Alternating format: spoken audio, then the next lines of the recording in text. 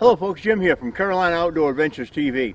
I have with me here today co-host of our show, Shane Cannon, and we want to introduce a new products to you that we have throughout the year. We just come back off from a fantastic squirrel hunt here in Yancey County, and we have a couple of squirrel calls here that I want Shane to demonstrate to you a little bit. So a lot of you guys out there that are looking to purchase one, you'll be able to hear how they sound. Shane, if you would just go ahead and maybe show the barker call there and show us how you use it up here in the woods. He makes the distress call sound better than I do. It really sounds good. I didn't know the distress call even sounded that great, but if you would just demonstrate him a little bit, Shane. Well, the bark call, Jim, I've noticed if I cap my hand over the end just to barely muffle it, you can do that and get a little deeper sound like a... Okay. If you want a deeper sound. Right. Okay. Or, a younger squirrel, just leave it open. Okay. But especially if you got one on the ground and you can't get it to come up where you can see it, or maybe if it runs around on the back side of a tree, that's a fine call to get them to come around to where you can get a shot. Right. And that's got a realistic sound. I mean, yeah, the way definitely. Squirrels bark out there in the woods. Yeah.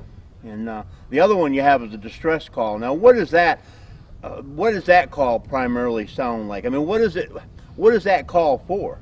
Well, to me, it's more of a two-step call. Okay. You can either use it as a distress, or you can use it as a squall.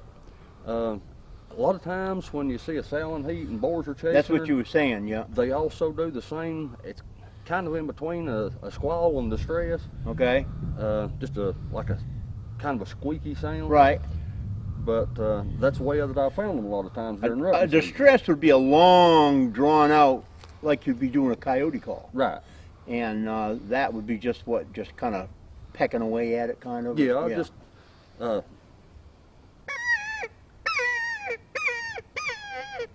Okay. Okay. But like I say, about any time you see any chasing or fighting or whatever over the sail, they will make that sound. Okay. Or you could, like you say, use it as a drawn-out distress call. Right. Or try to call in a code. Right.